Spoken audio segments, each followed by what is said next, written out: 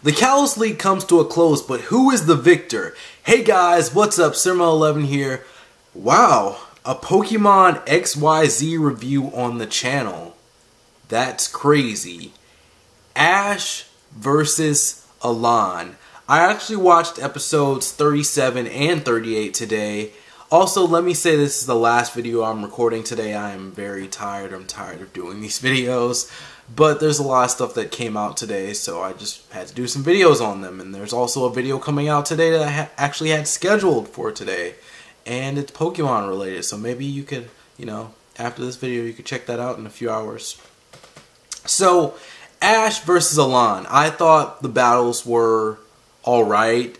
And if you didn't know, I haven't really loved the Pokemon anime for a while. I feel like it's a little bit predictable and the battles aren't really that exciting, so I watched it, but I wasn't that crazy about it like everyone else was.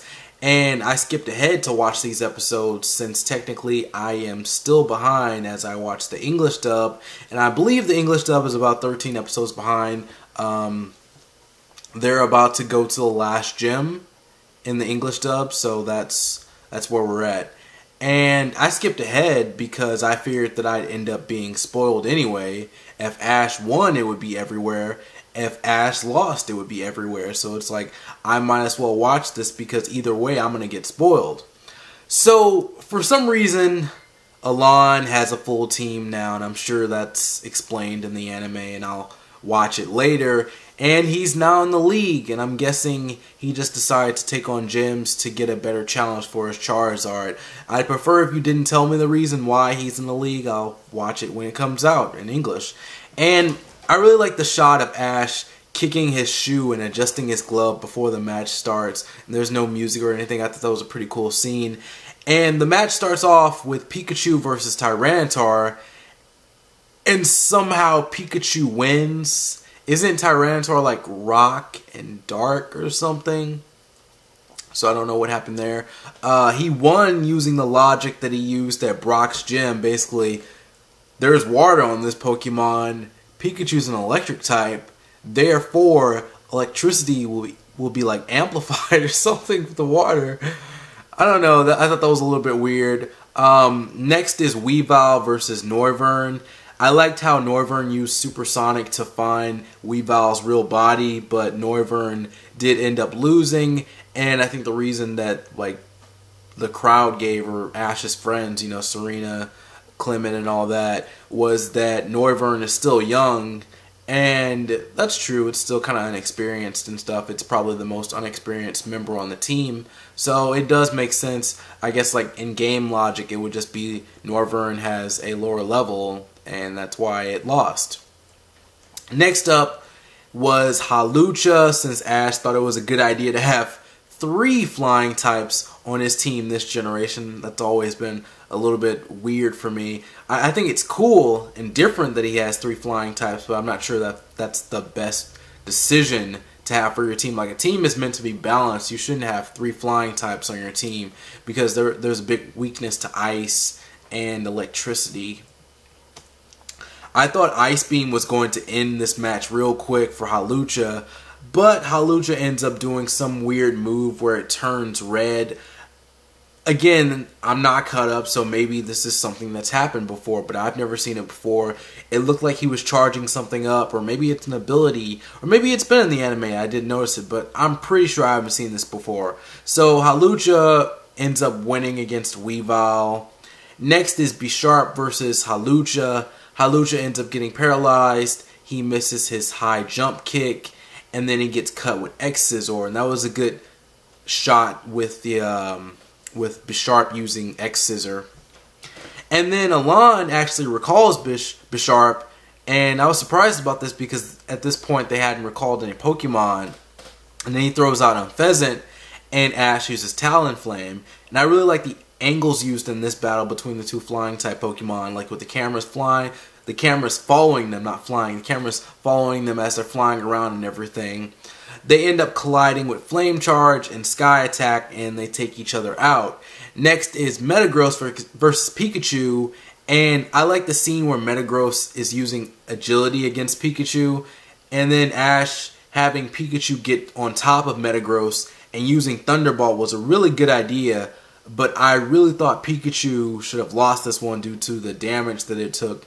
And Pikachu already being in one battle, Pikachu looked pretty messed up by the end of this. So Pikachu ends up defeating Metagross, and then Alain actually throws out his Charizard next, so you know Pikachu is about to get messed up.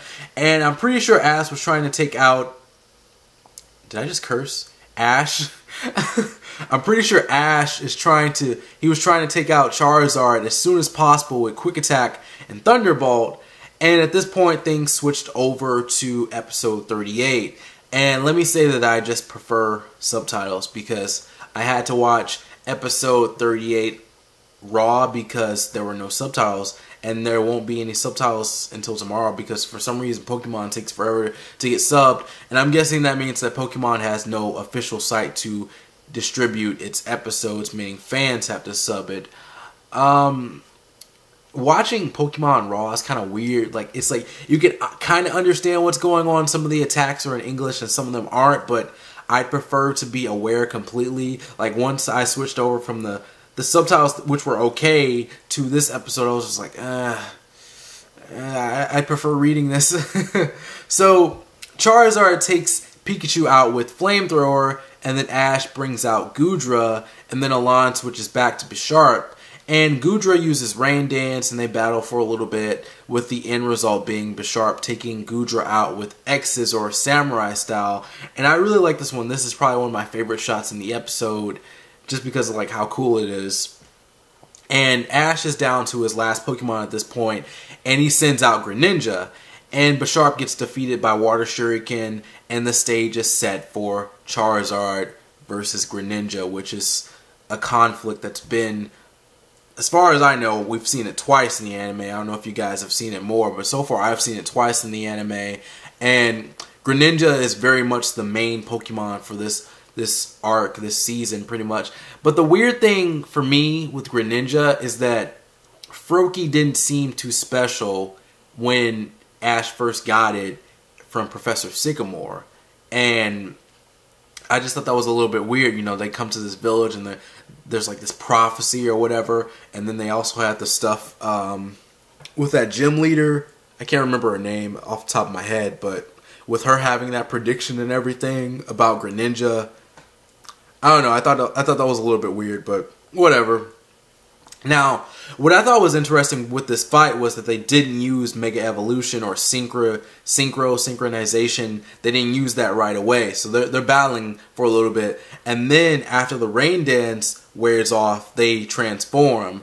And then Ash, he ends up using that move that takes Greninja's Water Shuriken and turns it into a huge orange disc thing. I've seen this in previews, but that's about it. I didn't watch the episodes or anything, but I do know this is used in the league. This was used in a previous match. And then Alain ends up using his strongest move after seeing this, and he uses Blast Burn, and then the Water Shuriken and the Blast Burn collide.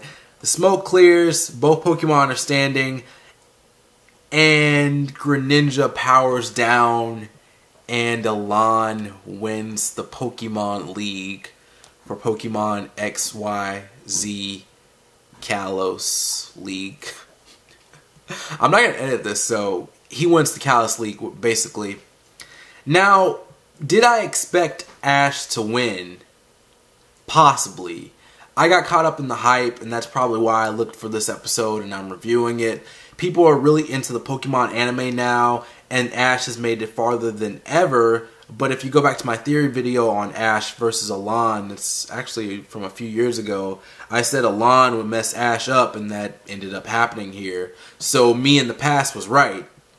But I do feel like the anime has gone on for quite a long time for Ash to have not won the league once, but maybe that'll change in Pokemon Sun and Moon. It's just a little bit weird to have a main character that loses the league every year. And I mean, they have him win things that don't really matter as much. I mean, the Orange Islands, that's filler. He won that. And then you have the Frontier Brains, and that's not really gym leaders, but he won that and he declined the position. He could have done the same thing here. Won the Kalos League, declined the position. Diantha stays the champion, and then he goes to what's the new region, Alola, and he goes there and does that challenge. But who knows? He'll probably win Alola because there are no gyms there. Yeah. Where was I at? I also think it's pretty cool that most of Alain's team can Mega Evolve. Well, 4 of them, but, you know, that's most of them. And I thought that was a cool thing that I noticed. And I also want to talk about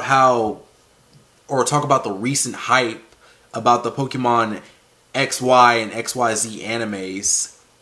I don't really get it. The animation is better. The battles are very dynamic, but that's about it. I mean, when I first started the anime and saw the first gym battle for XY, I thought, oh, this is cool, you know, the different angles and everything, but I don't know. It's still like I just don't enjoy the anime that much anymore. And it's kind of lame how people are just jumping into the anime. You hear all this hype. You're like, yeah, man, I've been checking out the Pokemon anime. Haven't been watching it in years, but yeah, it's pretty good. Yeah. I've been watching it for years, and overall, I think the anime is alright.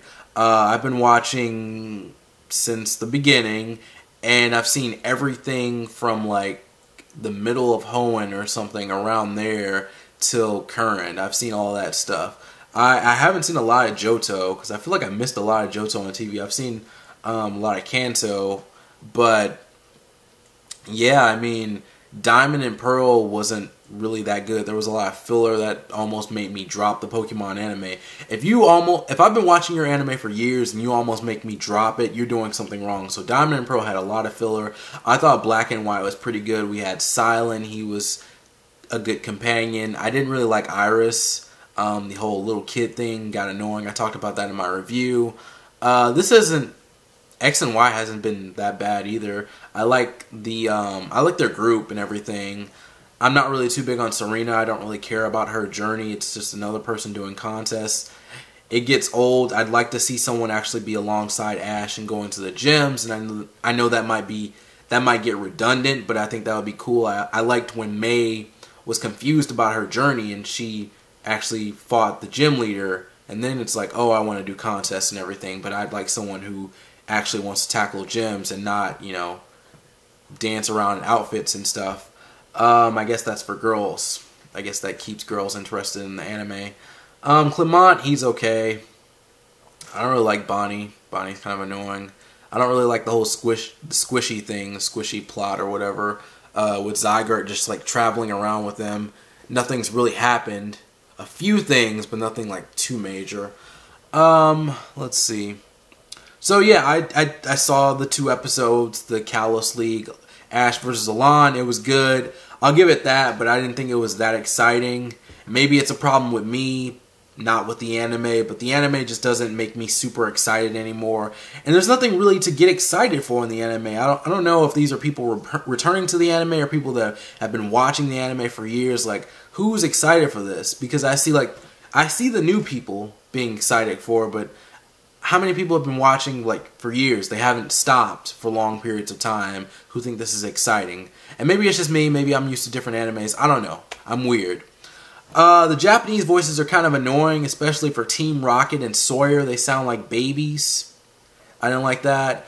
I hope the Team Flare plot works out. The anime doesn't really have that many episodes left until they transition into Pokemon Sun and Moon, but I think they should be able to get it done because the plot's probably not going to be that long anyway. Check out my previous video on Pokemon XYZ, and let me go find my outro because it's not in the script. That's cool. How long is this video? 14 minutes. Anyways, that's it for me. Thank you for watching this video. I hope you enjoyed it. If you like my content and want to see more, be sure to subscribe. Don't forget to follow me on Twitter and like me on Facebook. The links are below. I'm Sirmo11. See you next time, and peace out.